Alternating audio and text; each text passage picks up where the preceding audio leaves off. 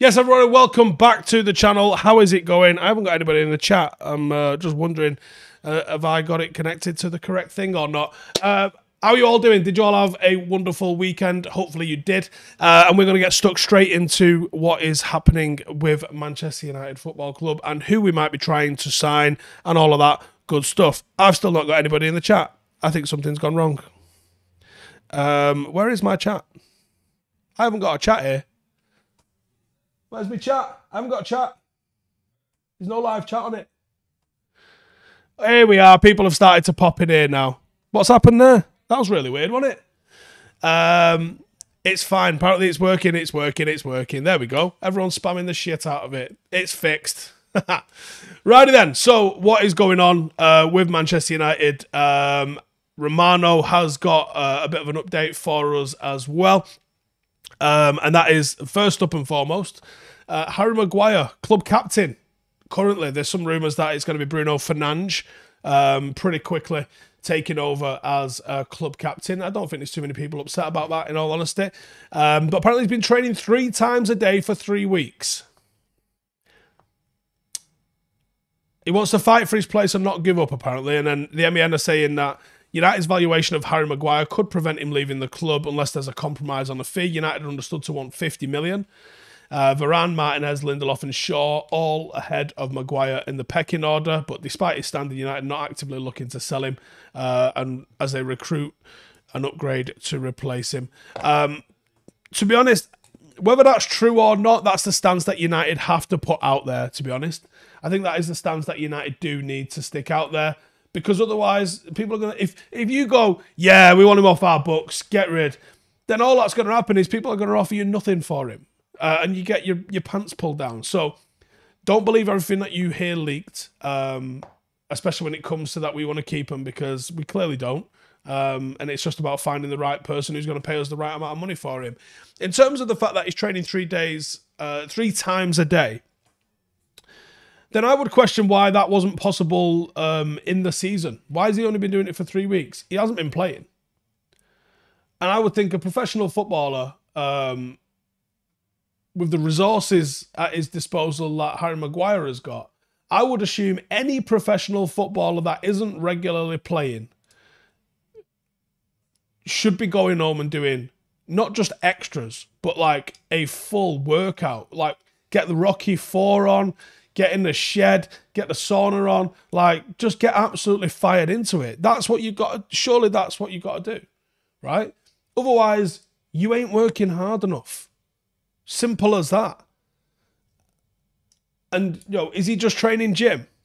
Because that's not a problem for Harry Maguire. Physicality, speed maybe, but physicality is not a problem for Harry Maguire. It's awareness. Is he training that? Because if he's training that, then you might have a chance, but if he's not training that, then I don't know what's going on there. Wetterbird says, 100% Steve, why now? As someone told Maguire that this isn't good enough, maybe. Chris says, whatever we get from Maguire, we'll have to pay him some of his existing contracts off. I think we're going to end up topping up his wage, yeah.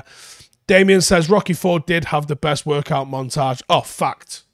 Absolute fact. Darren Cox says he's due about 10 mil in a wage bonus, so United may have to take a lower bid. Wow.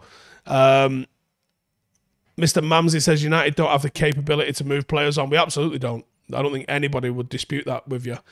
Mr. Mamsey said, I'd be happy if we got 25 mil for Maguire. Akan says, money can't make Maguire a better player, even if he trains 20 years daily. I'm not sure that's the case. I'm not sure that is the case. I think you can definitely improve. But yeah, all right, let's... I haven't actually got... I wasn't going to talk about David De Gea, but Daz has just mentioned chances of giving De Gea a testimonial match. We absolutely should.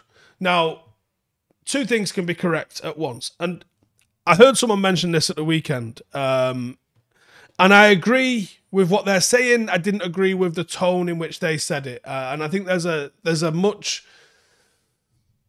better way to put across the feeling. And I'm going to try and do that. I mean, I'm clumsy. Sometimes I say the wrong fucking thing. Even with what I'm trying to say in my head, sometimes I get it wrong. but I largely agree with the sentiment of what this guy was saying. He agrees with the decision to let De Gea go. He said glad. Glad is a different emotion. He said, I'm glad he's going. I'm not necessarily glad he's going. I agree with the decision to let him go. I think is a fairer way to sort of paint that. I agree with the decision to let him go. I don't agree with the manner in which he was let go. I think that if Manchester United knew coming the end of the season that they wanted to move on beyond David De Gea, they should have spoken to the player about that and been honest with him and organised a farewell for him either at the last game or in one of the, like some sort of a pre-season friendly where we can actually say goodbye to him. They did that with Rio, where he was kind of let go proper unceremoniously, and it was a really hastily arranged testimonial game. Now, I think there's going to be a match at Old Trafford on the 5th of August. That might be the time that they just shoehorn in a David De Gea testimonial. But it's a joke. I think that the way they've treated David De Gea is not how you treat people that have been at the club for 12 years. And like I said, I agree with the decision to let him go, and I don't agree with the manner in which he has been let go. And I think that's really important. Like, I think that Manchester United can improve on him. I don't think we get value for money on him as a goalkeeper, but there has to be a level of respect for the record-breaking servant of a goalkeeper that we've got. This is one of the most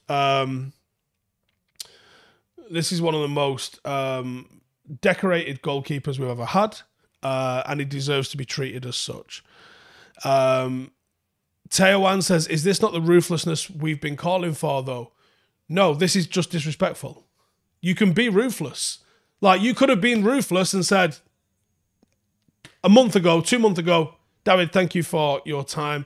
We are moving on, but we do believe you should be given a proper send-off, so we're going to give you the opportunity to say goodbye to the fans. None of this, give him a contract, let him sign it, take it away from him. That's just not how you treat people. That's not how you treat people. Like, no, you front him up 6-8 weeks ago and you say, Dave, this is the end of the road for you and Manchester United, but we want to recognise what you've done for the club and give you the send-off you deserve. There's nothing wrong with doing that. And that would have been the proper thing to do. And we didn't do that. And I think Manchester United, for the last 10, 15 years, have absolutely... Joe Smith said this a couple of years ago, and I can't echo it more. When I was growing up, Manchester United was the good.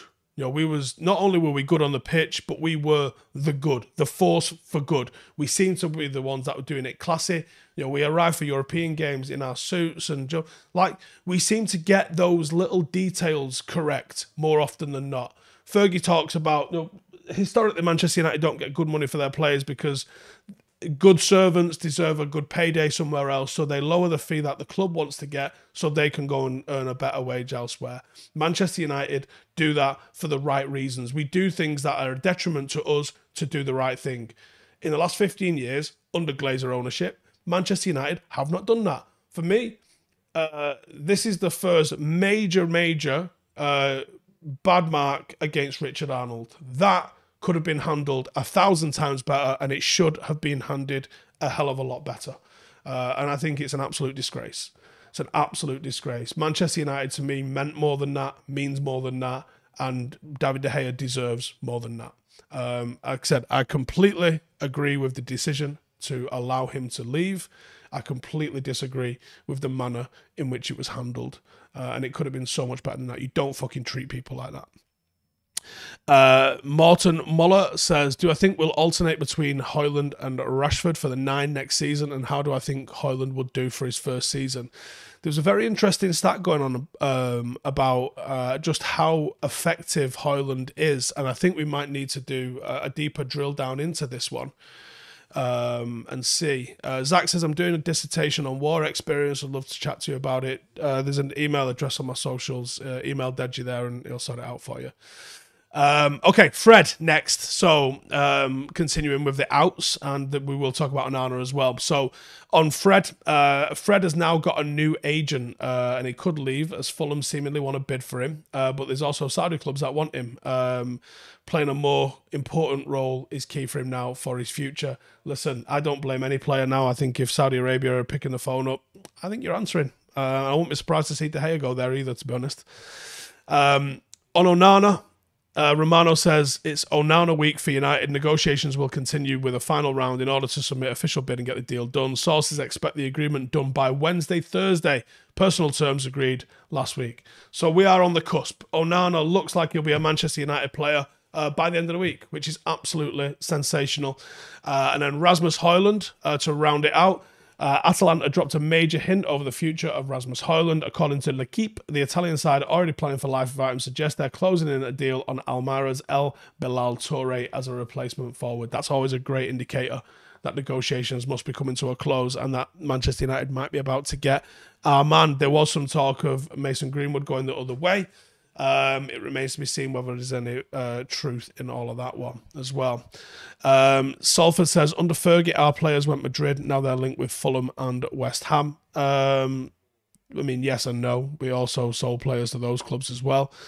Ed says, from Rio and Vidic to Mata and Jay Lings, this club loves handling contracts and exits horribly. Completely agree. Jimmy says, remember when we were linked to Jordan Pickford? What a disaster that would have been. I hope that was just his agent doing that. Who was it? Jeffrey says, what are the chances that Højlund hits the ground running with 20 plus goals? We don't know. I mean, he's got 9 this season, so you're asking a lot from there. I think it's going to be very much a wait and see, but I think he could do quite well.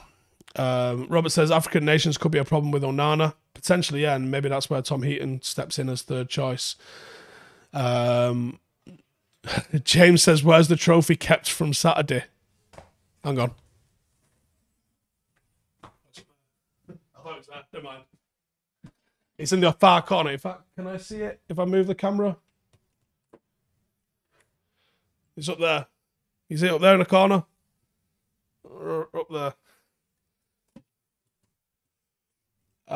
We'll bring it down for the Paddock podcast later on. If you would like us to bring that one down.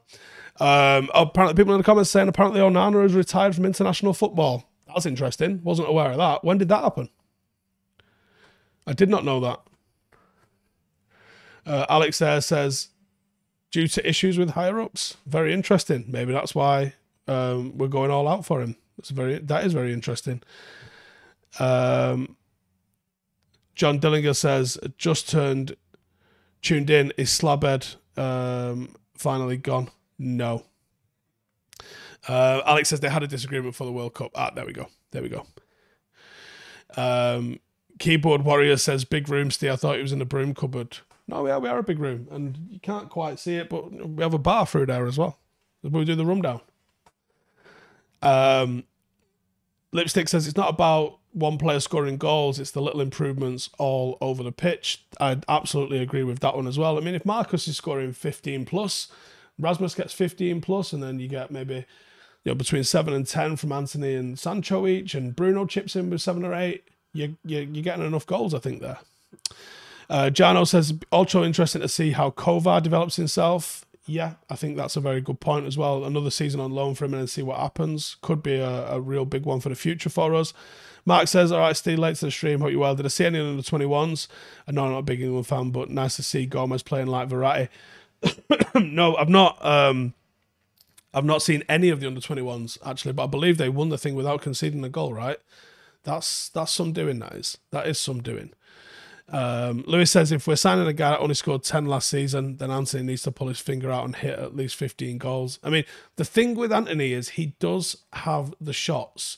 He does get the shots. He's just not finding the target enough. So hopefully I think that's the improvement he manages to make this season, because that'll be quite powerful for us if he does.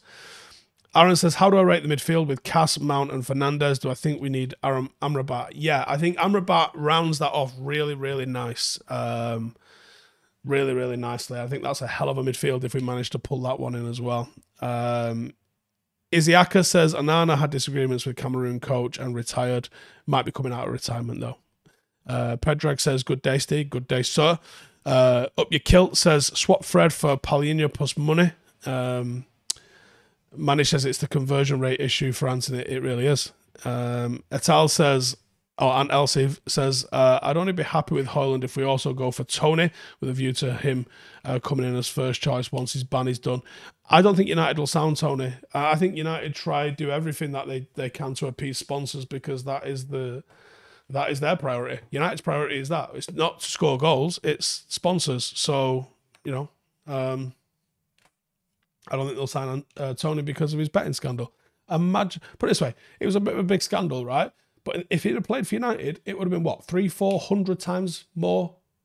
Like, they'd have been asking us to be relegated and all sorts of stuff, wouldn't they? You know they would.